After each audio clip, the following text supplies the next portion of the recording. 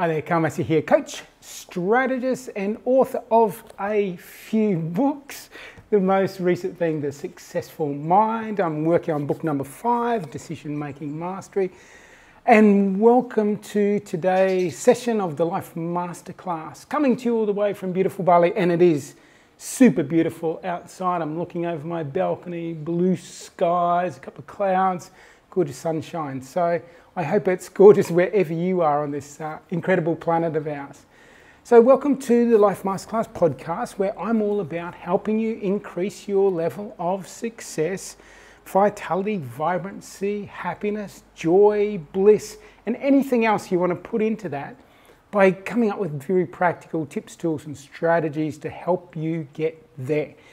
And along with that, if you haven't listened to any before, make sure you check out the guided meditations, which I do once a month. And they're about getting inside and doing the inner work to create change from within. So definitely worth checking those out.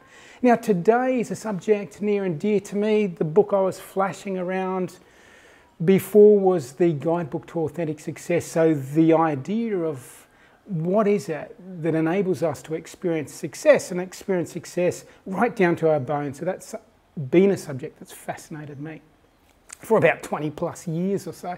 And the piece that I want to focus on today is this idea of embracing discomfort.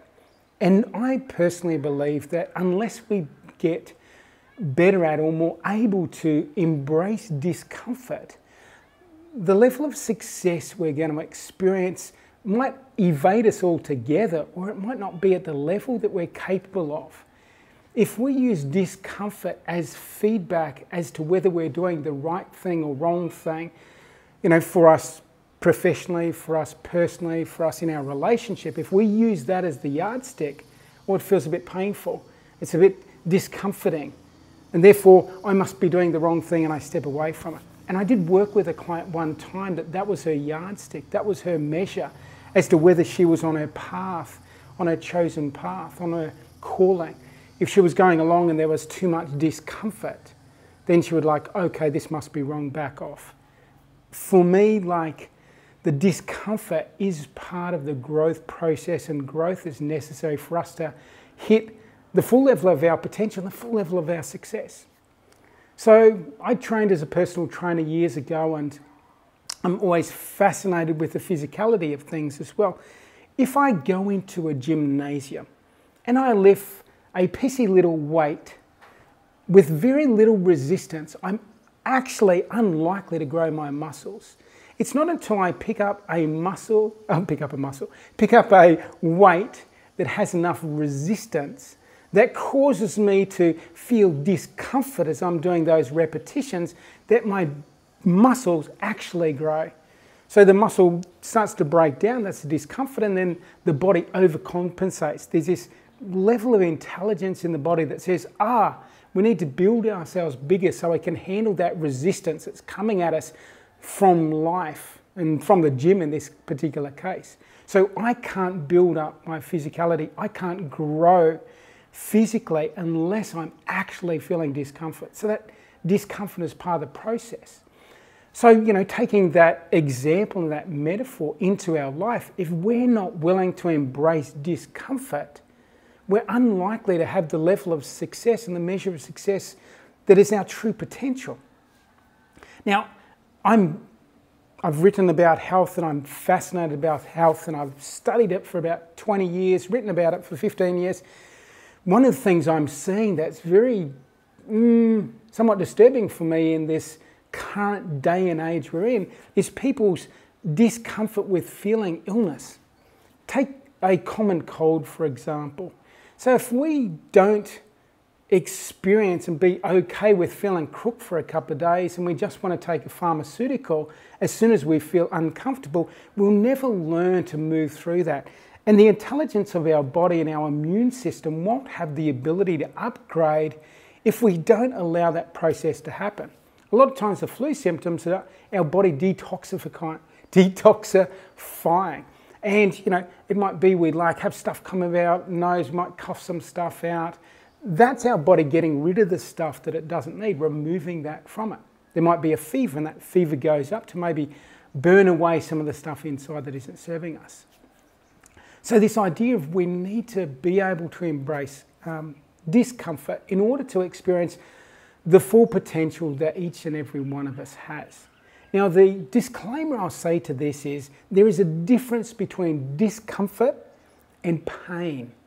So, you know, I've been doing yoga for about 20 years and involved in a yoga center for 5 years. And in yoga, we would teach that you want to push yourself to the edge when you're doing asana.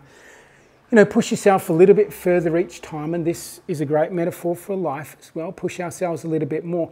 But you want to back off once you start feeling pain, because if you go into pushing against pain, you might actually cause yourself injury.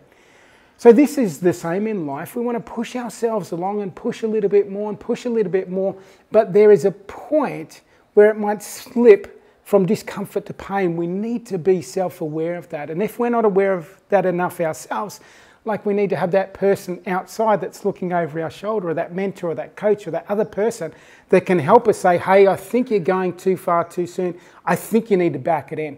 Exactly like a sporting coach would do if they're training someone. They're training that elite athlete and they say, look, I think we need to back off. You need to take a little bit rest, because if you push it too far, too long, over this consistent period, you might actually start doing some damage. So the full essence and in summary of this conversation with you right now, in order to draw out the absolute best that you can become, is learn to embrace the discomfort.